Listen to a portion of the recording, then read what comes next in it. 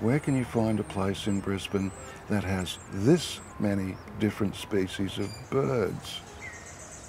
I think one of the nicest things is to wake up in the morning to what we call the dawn chorus.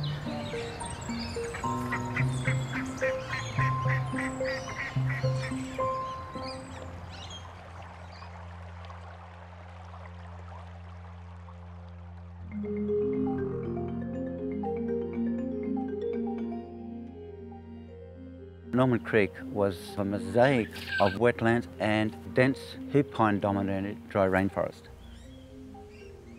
And that would have been in patches all the way up, as well as open land.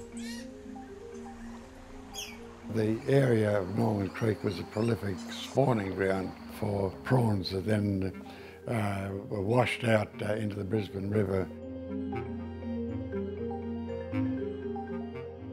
Norman Creek was a tidal impacted creek then. Aboriginals could, within a few minutes, with their nets, bring up hundreds of fish.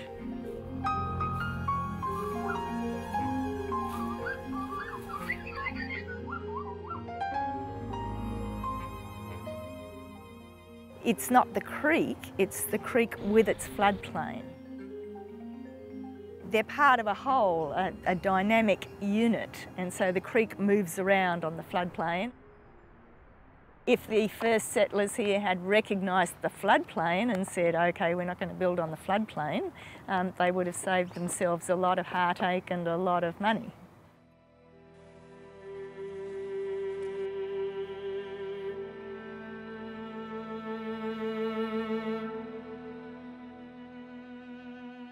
Between 1870 and 1900, there was a major industry on the creek.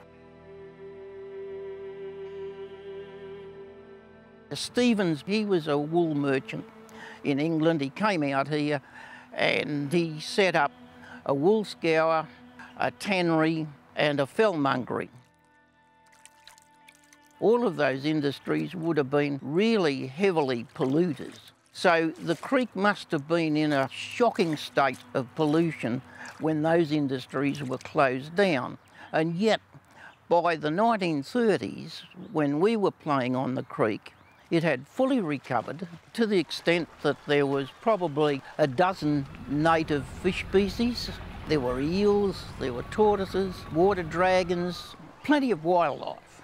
And the water was in pristine condition.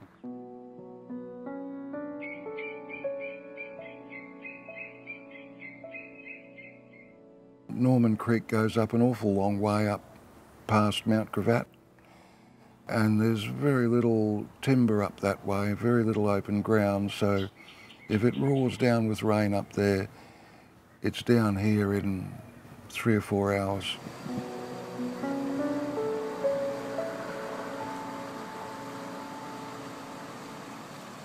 One of the big issues of the Norman Creek catchment has always been flooding, flooding, flooding, flooding. It's had a whole history of flooding impacts.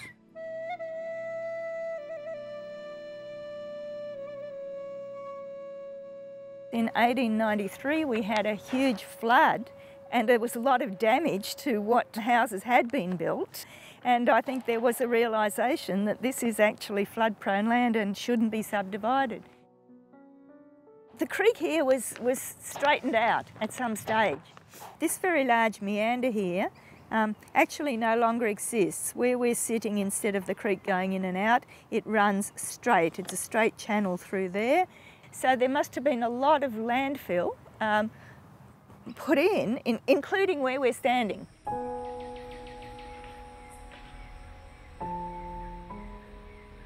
During the 1930s, the first bit of concrete channeling was put in. The first section, which is now in a shocking state of repair, was from Logan Road to Cornwall Street. Places that used to be open grassland or bits and pieces of remnant forest along the creek have been progressively getting turned into development, which means more impervious surfaces, cement and bitumen, which means more water runs into the creek, which means we see more intense runoff.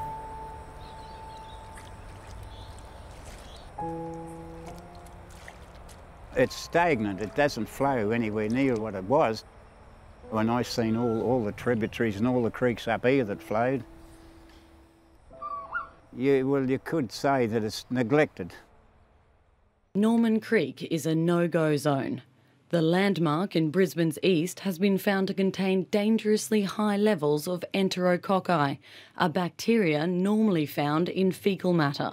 Weekly monitoring by Brisbane City Council found while contamination in other parts of the city's waterways had improved, Norman Creek had not.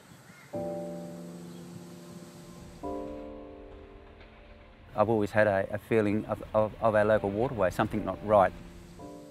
And the hardest thing I felt was getting across to anybody around you, this is ugly, isn't it?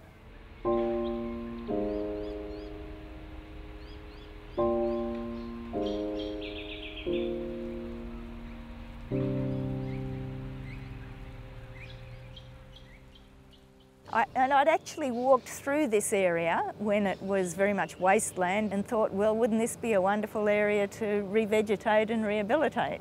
And one day a leaflet came into my mailbox saying, we're a group who are interested in revegetating the creek. If you're interested in being part of this, please come to a meeting at the East Brisbane Community Centre at 6 o'clock. This is 4 hectares of former industrial land. There wasn't even a blade of grass. So everything you see around us, we've actually planted or nature's done it. I'm a compulsive weeder and I don't actually have a role, but it's just historically I've been the one who's outlasted everybody else down there.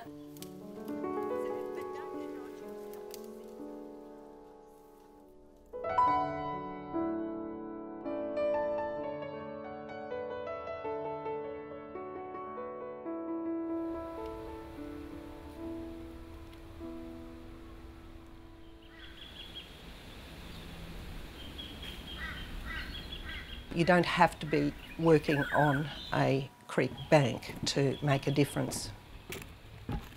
The work that we do in Bennett's Bush is directly connected to the health of Norman Creek.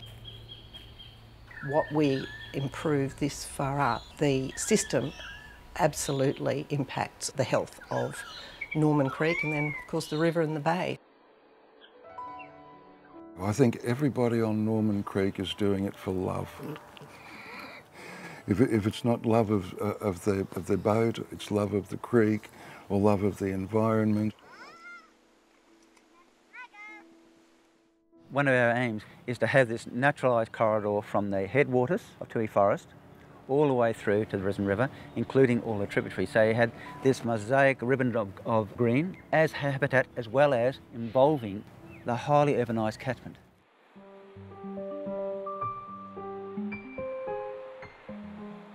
This is the most urbanised catchment in Queensland.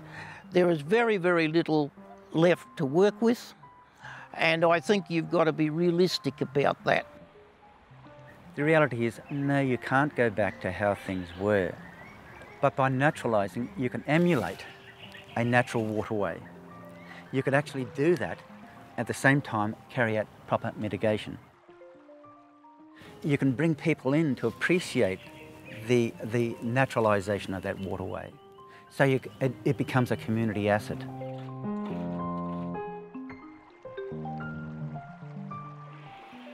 I don't know how many species are here now, but everybody comes here, talks about the bird life, and you can hear it.